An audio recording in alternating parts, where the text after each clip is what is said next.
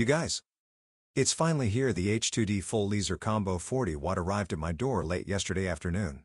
I couldn't wait to dig in and unbox it. First things first, I was a little worried when the box arrived, because it was a little tore up and ripped. Once I sliced it open, I knew we were good to go. This is one thing Bambu Labs does really well, is their packaging. There was no way for this H2D to go anywhere. From the initial slice to removing the printer from its enclosure, I was confident it was shipped safely. The directions also are very easy to follow for opening the printer. They clearly mark the tape that is to be removed and in the correct order for a flawless unboxing of the H2D. Once I had the H2D fully unboxed, it was time to follow the quick start directions.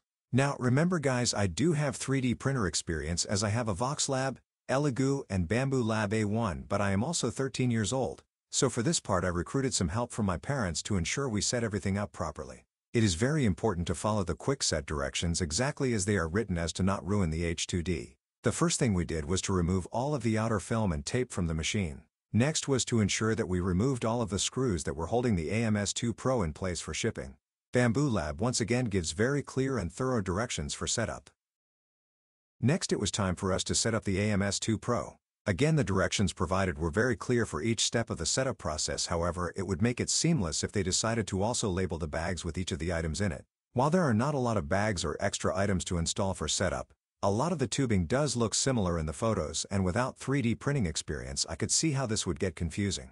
Now it was time to move the H2D to its final setup location so that we could get ready to install all of the filament tubes and load the filament. Once I had all of the filament tubes in place and the H2D in its final location, it was time to place the emergency key and power up the H2D. Check it out, it is much larger than I expected and had a clean and crisp look, very sleek. Once powered on, the ease of the setup continued.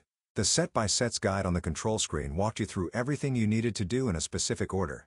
From choosing your language to connecting your H2D to your Wi-Fi network, it was easy, completed in minutes. Next we loaded the 5 rolls of filament and began the initial calibration. It directs you to first do this for the 3D printing module of the printer. The 3D printing calibration only took about 15 minutes and was a success. One quick reminder is to remove the last pieces of foam after your initial calibration from under the heat bed. The directions were very clear that it was not to be removed before, but it is also very easy to forget about them.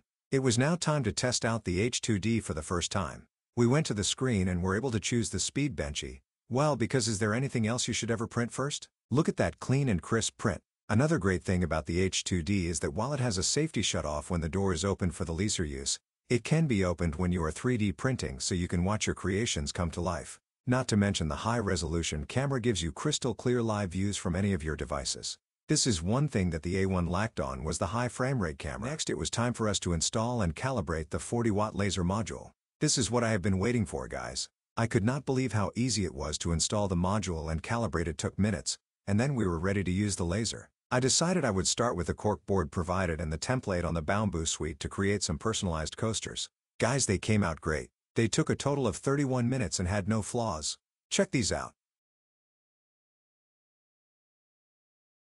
Man, I was ready to try everything after this, and I am certain this printer is going to keep me busy. I have already lasered the dog tag provided. Look at it go. A stainless steel water bottle. Now even though Bambu Lab has not released the rotator component, I was still able to successfully laser it.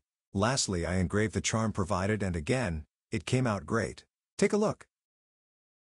Guys, this has really been a great experience from the opening of the box to production with the H2D 40-watt full laser combo.